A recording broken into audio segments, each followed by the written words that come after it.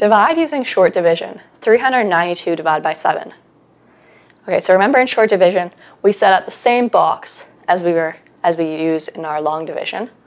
And our dividend goes in there, and our divisor goes out there. Okay, so our first step of division, we look at the biggest place value. Well, that's a 3. 7 is bigger than a 3, so we're going to look at our first 2 place digits. Okay, so we're doing 39 divided by 7, or how many 7s fit in 39? Okay, it doesn't go evenly, but let's see what's closest. 7 times 5 is 35.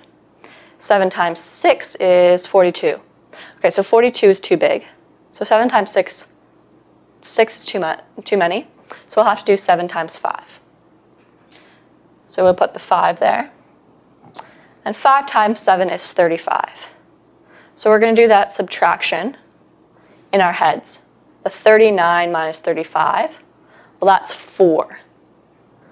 So this 4 here, we're going to put in front of the next place value, the next digit that we're dividing by, okay? Right? Instead of in the long division when we write out all the subtractions, instead of doing that, we're doing the division in our head, and then we're putting that, whatever's left over, in front of the next place value. So then our next step of division would be 42 divided by 7. 42 divided by 7, that goes evenly, right? 7 times 6 is 42. So we put a 6 there above the 2. All right, so then our quotient is 56.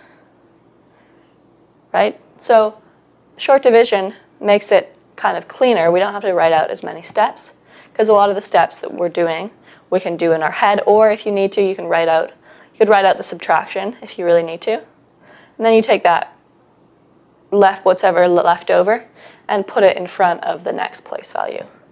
And at the end, well, we put 7 goes in evenly into 42, so we're all done here. There's also no place values left to use.